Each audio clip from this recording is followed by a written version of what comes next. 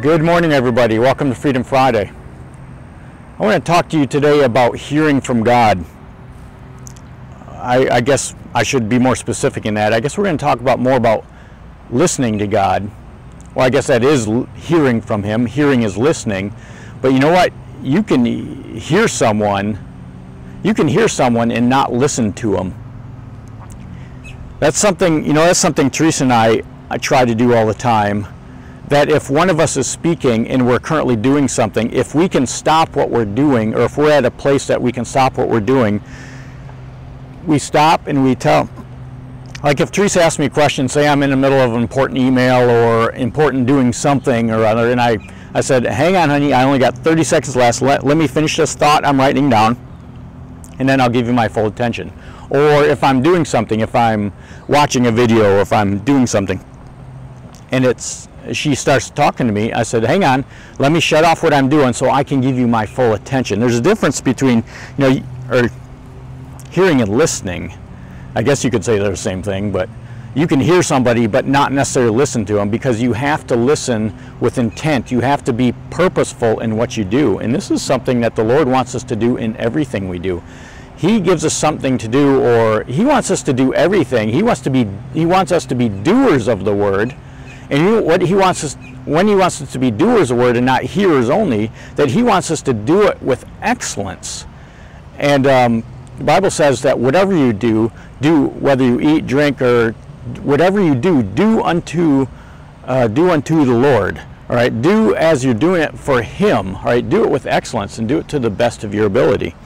So when we listen to each other, we should do that with purpose and intent. And so that's what Teresa and I try to practice, is that when another's speaking, and if we're at a position or a place that we can stop what we're doing, we'll say, we'll stop, and then we'll give my full attention. We'll give each other's full attention to each other, so we get the whole story, so we get everything that the other person wants to communicate, wants to convey to us. And let me give you an example of how that usually doesn't work. Teresa and I had this conversation last week. We were talking about this. I said, people often say, and it's good for people to have a word from God, but God doesn't speak to us, Father doesn't speak to us in one-word sentences. In other words, people say, I had one word, and don't get me wrong, I've had this a lot of times in my life too, but I'm learning to hear Him more completely and more fully, because I'm giving my full attention to Him. And this is also, this is encouragement, this is exhortation that you can do this, okay? That Jesus says that my sheep hear my voice. In John chapter 10, the entire chapter, probably, or not the entire chapter, but the first half of the chapter, Jesus he speaks probably maybe 4, 5, 6 times, says, my sheep hear my voice, I call them by name, and I lead them out. That He goes before us and behind us. That the Bible says He hedges us in before and behind us. He's our point man, and he's covering our 6, if military terms. He's our point man. He's our front and our rear guard. So He knows us by name. He calls us out, and He says, "My sheep hear my voice." And Jesus also said that they will not follow the voice of a stranger. All right. So Jesus is speaking to us. So why don't we hear Him, or why aren't people hearing Him? Because they're not listening. They're not listening with intent. Okay, so I just want you to know that you can hear His voice. The Bible also says in was that John chapter 7? I think John 7:17. I think it says, if anyone wills to do His will. Let me look it up real quick. Mark, Luke, John.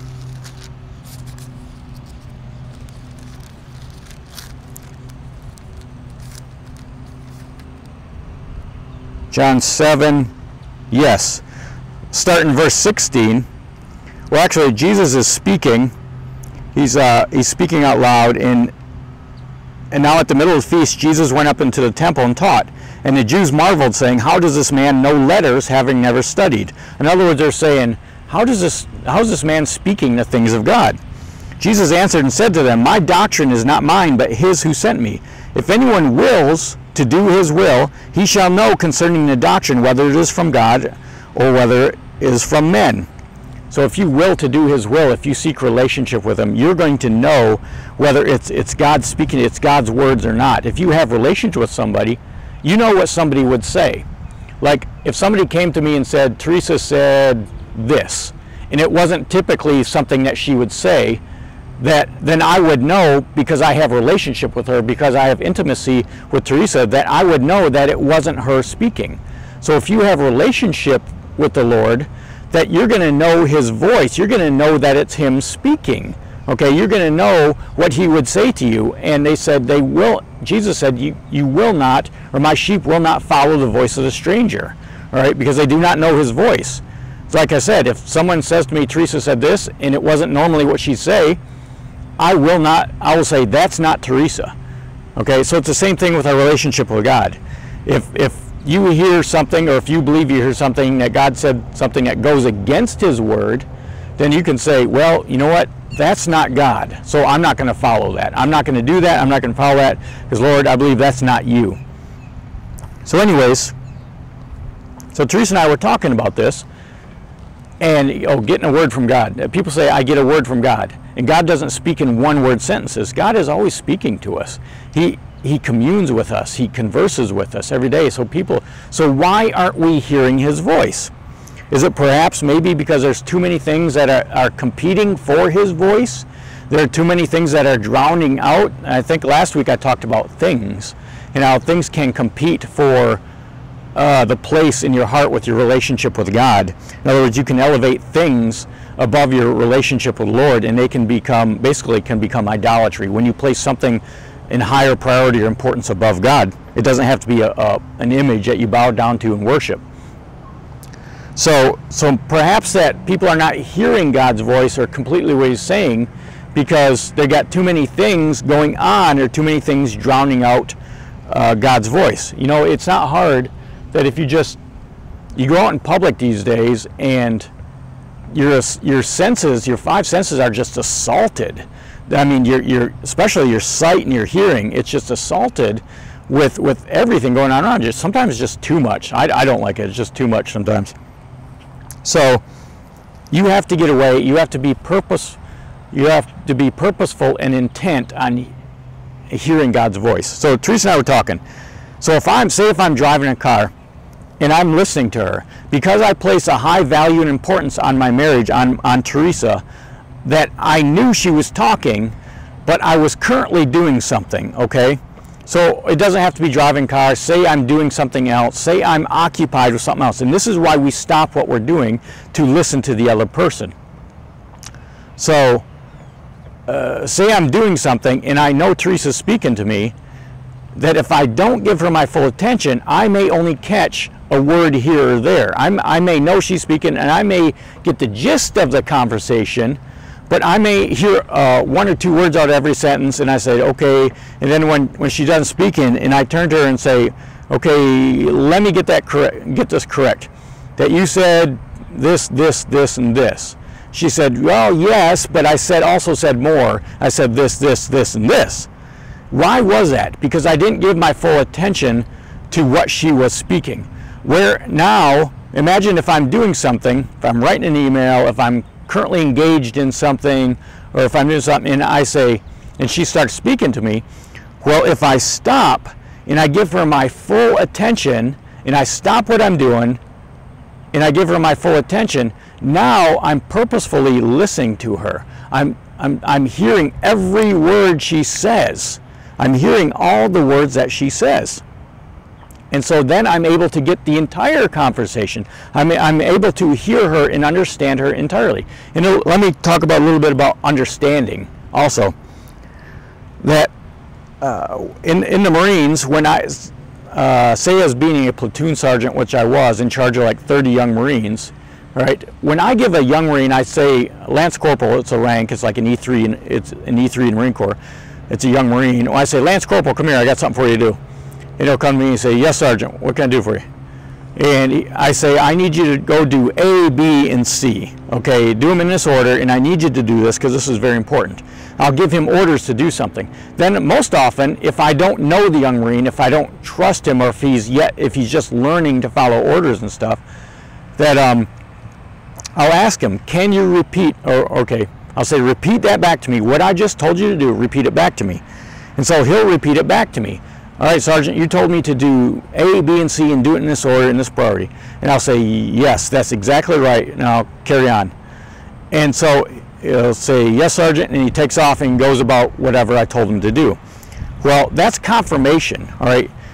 And I'll give you another example of that I serve on in an executive protection team for certain clients, to protect certain clients. And it's on a team, a great team I serve with. And my team leader, whenever he gives me a mission to do, before I leave, just because I know it's extremely important, I'll stop and I'll say, okay, sir, you want me to do this, you want me to cover this area, you want me to go to this person and verify this, and whatever he's told me to do, I'll actually confirm it back to him so I understand completely, because I know it's important, because I know a lot of times that someone's life depends on it, because because of the job I'm doing. All right, so someone's life depends on it, or it's just very important that this gets done. So I'll confirm it back with him. And my team leader, who's also a head of a very wonderful ministry, a wonderful man of God, he says, you know what? And so then, let me back up. After I would confirm it, then I would go carry out my orders. So later on, he and I were talking, and he said, you know what? What you do with me is nothing more than what you should do with God. And you know what? The Lord is so much more real to us than any one of us, anything on this earth will ever be. The spirit realm is the parent realm of everything you see, the physical realm. God was before everything, and he'll exist after everything is. He was before time, okay? So in other words, he is more real to us than anything else, okay? So if I would confirm my orders with with my team leader who told me to go do something important, wouldn't it make sense that if the Lord tells you to do something, instead of rushing off and getting it wrong, because you know it's very important with the Lord, it's more important than anything else we got to do, instead of rushing off and with haste and getting it wrong, wouldn't you want to confirm that? And well, that's a good idea. This is wisdom. So what I always do is, and I know we're talking about understanding, about hearing God's voice and understanding, that I would confirm with the Lord, okay, Lord, I believe you're telling me to do this in my heart. I believe this. And how do I hear that? How do I hear God's voice? Well, first of all, I have a desire in my heart. I have an unction. The Bible calls it an unction. I know that's Christianese. I have this will, or this want to do something. And I look at that will or that want, and I say, well, you know what? Well, it's not against God's word. It's not against the Bible. I know God's voice. It's something that he would want done. It's done out of love. It's done out of part of what he's called us to do, the Great Commission, preaching the gospel or teaching, you know. And so I'll verify that with Lord. I'll say, Father, I believe you're telling me to do this, you know. And if I'm not sure, I'll kind of wait on it. I'll wait on it a little bit, and I'll meditate on it. I'll think about it. I'll meditate on it. And pretty soon, after a while, after meditating on it and seeking his counsel and his advice, and listening to his voice and spending time in prayer and thinking about it, as the Bible says, that I think it's in Colossians, that he says he gives us the will and the to do. He gives us the want and the ability to do it. So he puts that desire in our heart.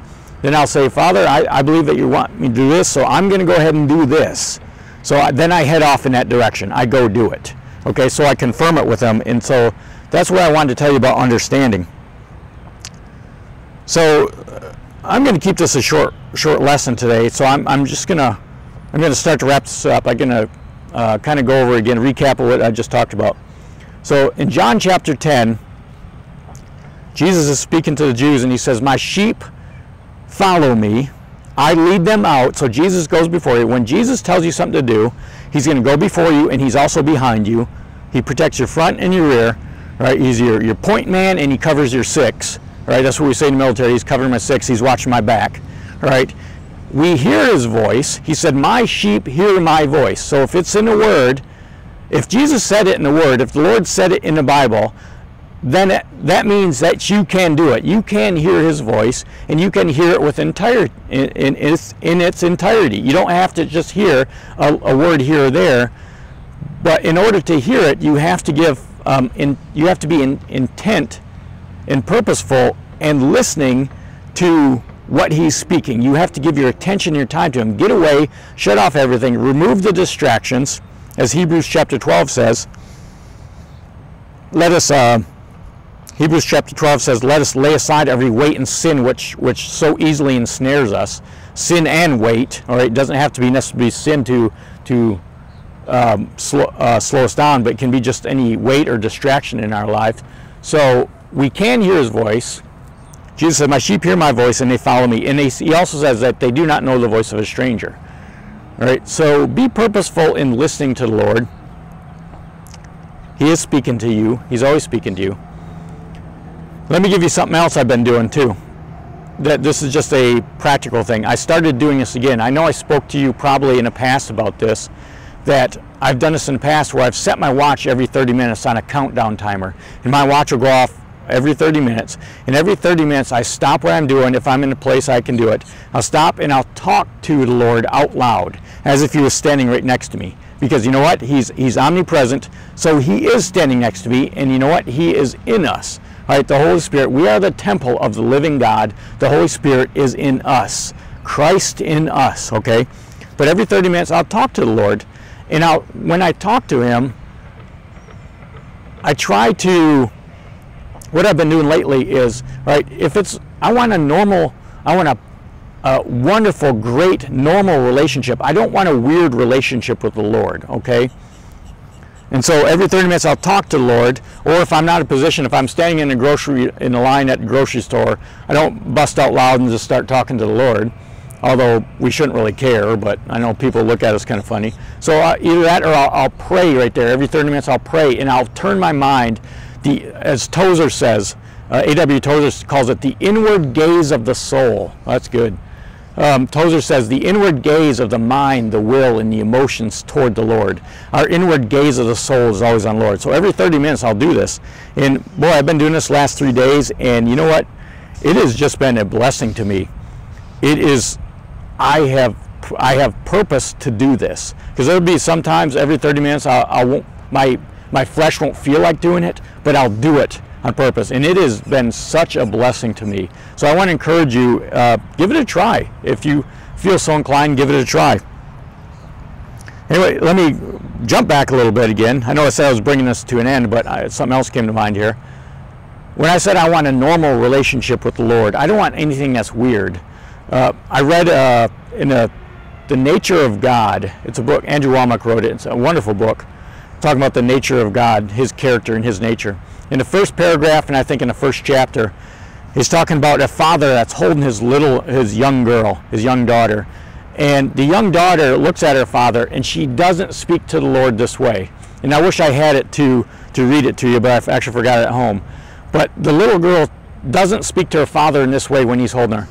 The little girl doesn't say, Father, I confess that you are a good dad. I confess that you won't drop me, and I believe with all my heart that you're going to feed me today. You know, the child doesn't do that to the parent, because the child just knows the nature of their parents, that their parents are good, that her father loves her, and that her father is going to provide this for her. All right, so the daughter just says, Daddy, I love you. Thank you. Thank you for giving me this toy. Thank you for whatever you're doing for me. Paul says, be anxious for nothing, but in everything by prayer and supplication with thanksgiving, let your requests be known to God. No, I didn't say, did I say be thankful for nothing? No, I said be anxious. Anyways, listen, let me slow down here. Paul says, be anxious for nothing, worry about nothing, but in everything by prayer and supplication with thanksgiving, let your requests be known unto God. So we are supposed to be thankful for what God gives us, all right?